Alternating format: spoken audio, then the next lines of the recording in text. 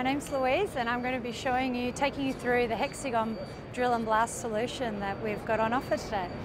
So the typical drill and blast process starts with an engineer sitting in an office doing a blast design. That design is then either handed out by paper to people in the field who go out and they'll do drilling, they'll do quality control on the holes, and then they'll also load the holes with explosives. That information, those real in-field conditions, don't normally make it back to the drill and blast engineer, so people are going to be doing the blast based on the design information and not the true conditions.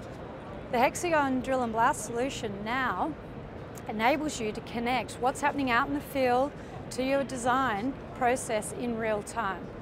So the first thing is that the engineer will create a design, and that'll either go out to the high precision drill system on a monitor like this one here, and it will record what the drilling is occurring in real time and send the hole conditions back to this engineer, who's then going to be able to update his design.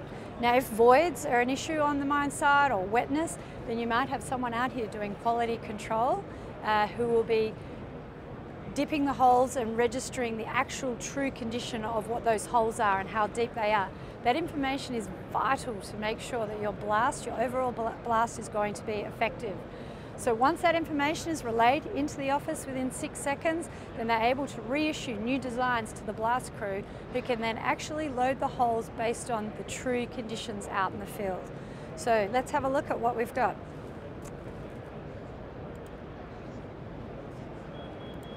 Here we have the design package, what a drill and blast engineer would typically be working with. So we've got some holes that have been designed based on the ore body and how much fragmentation. And once that design's finished, it's then relayed in real time out to a tablet that someone will have out in the field.